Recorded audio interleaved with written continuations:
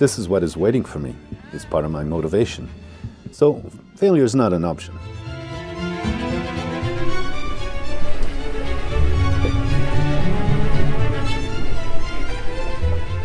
And once you go, there's no turning back. And we were going. Pretty crazy out there. Almost made it, but we're still not there yet. Trying to cross the infamous canal, the Sao Vicente. My goodness. This is something else, man.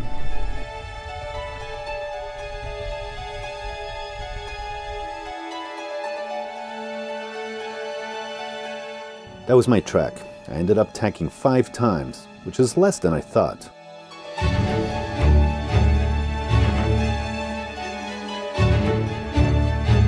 The last tack was hard. Not technically difficult, just hard on the morale. I thought we would be able to clear the mountain and enter the calm of the bay. But no, we had to go back out into the canal again.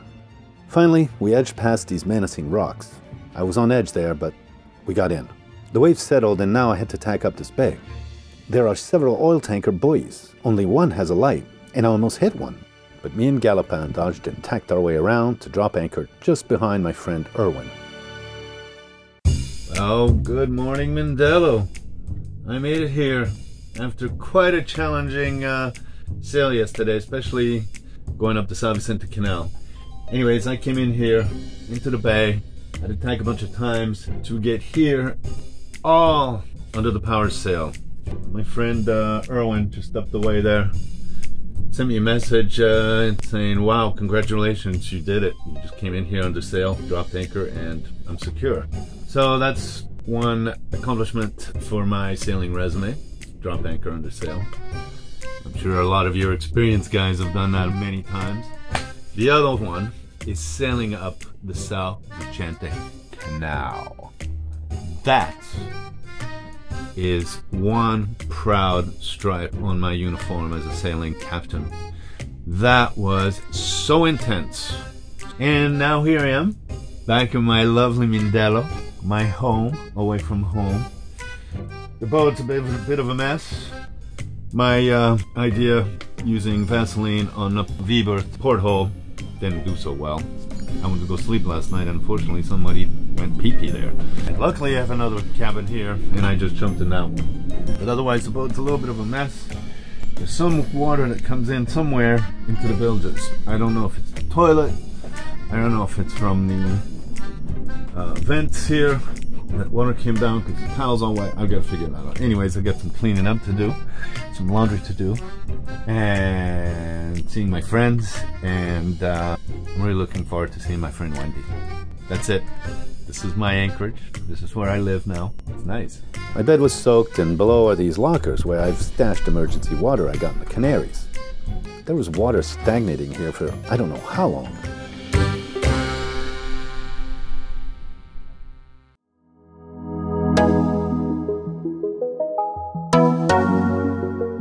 Later that day, I had visitors.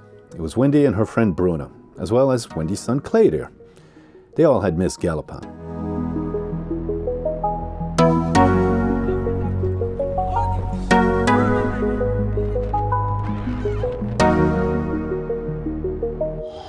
The water is fresh and the wind is chilling, but the rays of the sun and the beats of the music quickly warm things up.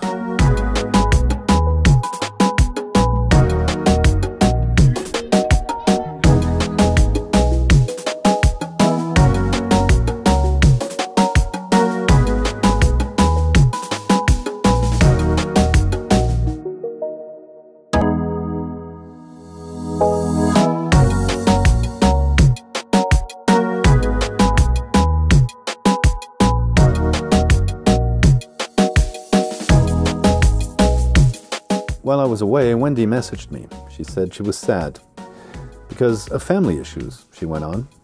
She had to find a place to live. Well, I thought I could help, so I called my friend Peish, who may have an extra room. As it were, he had a place. Peish had recently built this as an extension to his house, in man cave. Well, it was available. It's very modest, just one room and a bathroom. No kitchen, just a camping gas stove. And water has to be carried in with jerry cans. But it was Wendy's humble home for now. Peish needed some extra cash to pay for his commercial seaman's license fees, etc. as he is soon to set off on a commercial ship for several months. So we worked out a friendly arrangement for everyone. Here he's aboard Galopin studying for one of his online safety training courses.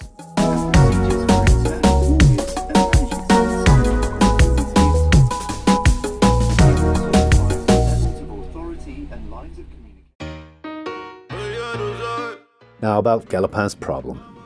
Peter and Gilson had come to the same conclusion. It must be the gearbox. But I wanted a third opinion, so I reached out to ace mechanic Danny in Praia. He said he would send his brother out. This is Alex. He came to take out the gearbox and take it back to his shop. Later I got a message from brother Danny that he'll be coming to Mindelo and he'll look at the gearbox. Yeah, this is Alex, Danny's brother. He's also an Alex, and he took out the gearbox. He's gonna go try to fix it, man.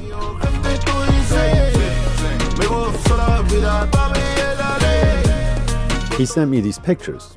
It was what Peter, Gilson, and Danny had suspected. Worn out discs in the clutch system. I asked if he could fix it, and how will he get the spare parts? Well, I just had to wait.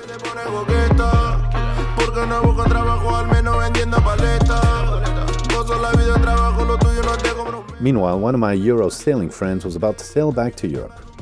This is Erwin from Austria. He's been stuck here as long as I have. Normally, he would have been chartering his boat around the islands loaded with tourists.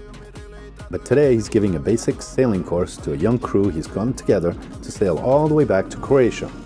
There's a couple of Germans and an Austrian, I believe. Me and Erwin have become friends, even though the Swiss and Austrians are normally mortal enemies. We have a rivalry in ski racing. Anyways, he says he's coming back. Well, until then. So I'm having a hamburger with my friend Erwin here. And he's the arch enemy because he's Austrian. And we have like a big competition between Austrian skiers and Swiss skiers. So, but Erwin's going. He just suggested we come here for a hamburger at this Nautilus place. I don't usually come here because there's too many tourists and white people. But this burger was really good, so thank you, Erwin. I like my Euro friends, but I must admit I prefer to hang out with my local friends. Wendy and her friends invited me to hang out with them.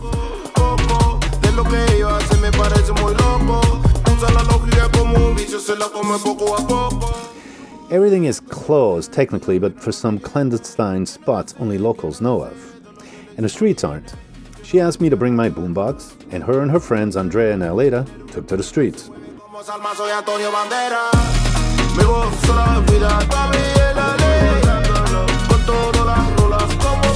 Next morning I get an early call. It's Danny. He's done with the gearbox. And I've got a hangover. What Danny has achieved is truly remarkable. He was here for a week to see his mom, who was in a hospital and nothing serious, thank God. And managed to do this job. As well, they changed the fuel filters and tuned up Simone, the old Perkins. He charged me a friendly price. I now owe him a few drinks too. You see, immersing yourself in a culture, learning the language, making friends and helping others makes for a better sailing experience all around. All my foreign friends could not believe I got this problem fixed so quickly and so well done. Hi, this is Danny. This is Alex. They're brothers. And they fixed my engine. Oh, they fixed my gearbox really well. And next time I'm in Praia, I'm gonna go see Danny. Well, that was Danny. He did an amazing job. Love that guy. Great friends, and I wish I could spend more time with him, but he had to go back to Praia. But now I just let the boat air out because he changed the fuel filters and stuff, so there was a little bit of diesel fumes and stuff, and I had to look for a fuel filter in this compartment here, and it was all wet with water. I mean, I think it was the last time when I was healing bad. Water got in through this porthole and got into this stuff, and look, it just wrecked a bunch of stuff, man. Salt is just lethal. Look at that, man. So I got to clean this up and then clean up the whole boat, and maybe I'll move anchor, maybe I'll go to the marina for a few days, but I'm really psyched now that my engine's working. Thank you, Danny. Thank you. Graças a Deus. Obrigado. Well, it was time for Owen to go. Crew is ready, and so is he. They'll be sailing all the way back to Croatia. It's a long trip back upwind. and across the entire Mediterranean Sea. But first, Erwin has to cast off, and there's a hitch.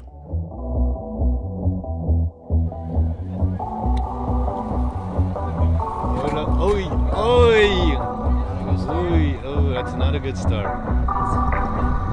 It happens to the best of us. He doesn't have valve thrusters either.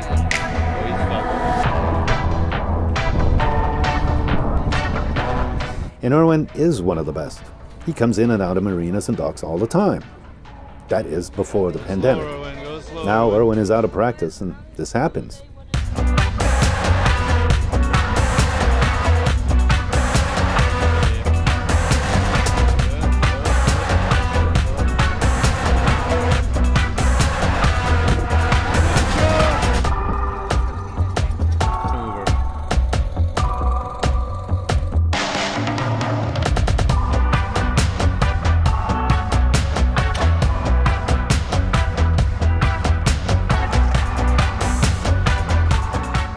No worries, nothing major happened and they're off.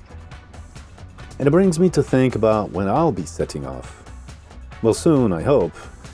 But I don't want to go back to Europe, and I certainly don't want to go to the Caribbean, not now at least. I want to go to West Africa. But are those countries open?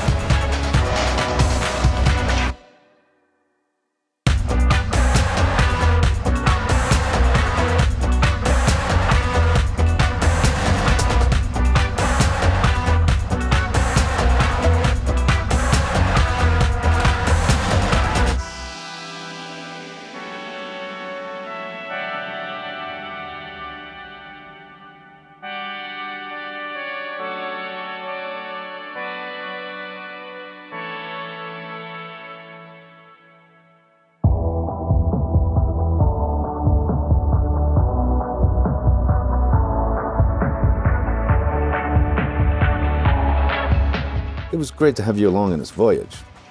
Give this a thumbs up and subscribe if you feel any value in this series. Me and Galopin promise you a good time every Wednesday, so welcome aboard.